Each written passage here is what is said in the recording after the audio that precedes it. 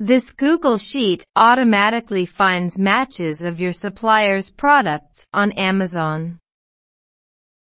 The products may be downloaded from the supplier's website using a free Chrome extension and then added to the spreadsheet. Now, to start getting Amazon URLs, just click Find Amazon Products on the custom menu and then start finding Amazon URLs. The spreadsheet then automatically searches the product titles, finding potentially matching Amazon URLs. After getting Amazon results, you will then need to get their prices and other data. You may do this using either paid software or a browser automation. In this case, browser automation will be used. Here's an automation that was built on a free platform called Automa.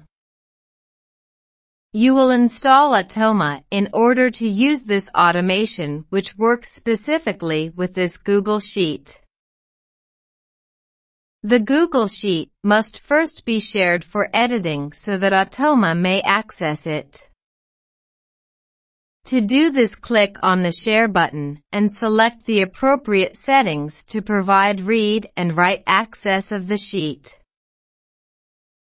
Then, head to the URL of the spreadsheet and copy the spreadsheet ID, as it will soon be needed. Now return to Automa and start the automation. You will need to paste the spreadsheet ID here and then click Run to continue. The automation opens each product in your browser, just as you would, and copies the data from the page.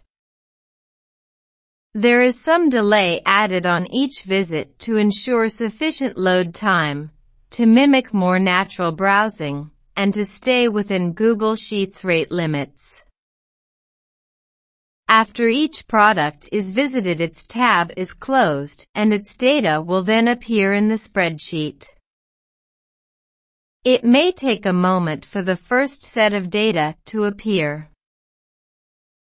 Once Amazon data is present, the formulas in the sheet will begin to calculate profits accordingly with this price data.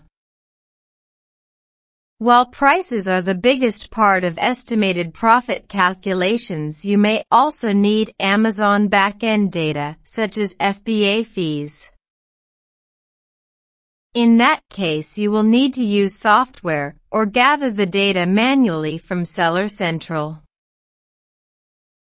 However, using an estimated FBA fee might be effective for products of comparable size and weight to get an initial estimated profit.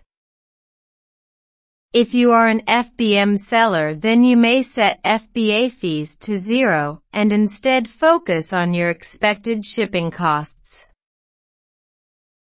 This is just a summary of how to use this Google Sheet. If you want more information, then please see the description of this video.